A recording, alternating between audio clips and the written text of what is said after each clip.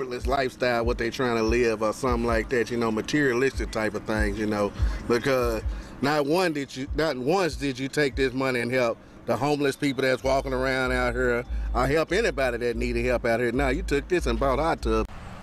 Living lavishly on somebody else's dollar. That's the allegation. 3 now former employees at the Memphis Academy of Health Sciences accused of stealing nearly $400,000. WREG's Janae Lewis shows us where investigators say that money went and how they allegedly got away with it for so long.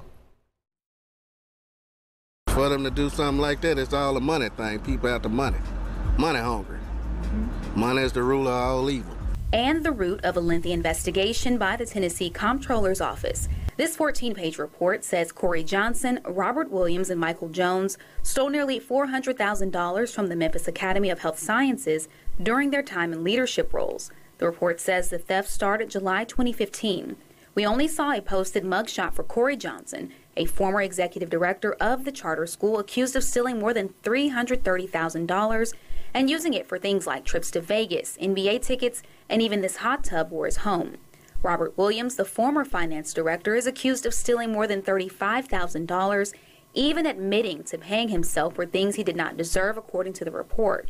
Former Nutritional Services Director Michael Jones stole at least $25,000 and is accused of spending that on unauthorized food purchases for himself, like crab legs and lobster. It's most shocking to me that, kids trying to get a good education, you can't even do that because school members are taking money out of the school. The Comptroller's Office found this went on for so long because the board failed to provide adequate oversight and perform due diligence, something the school has said it will correct, and people in the community hope that's true. I'm hoping to see a change come out of all of it because, you want the school system to be better than what it is. Reporting in Memphis, Janae Lewis, WREG News Channel 3.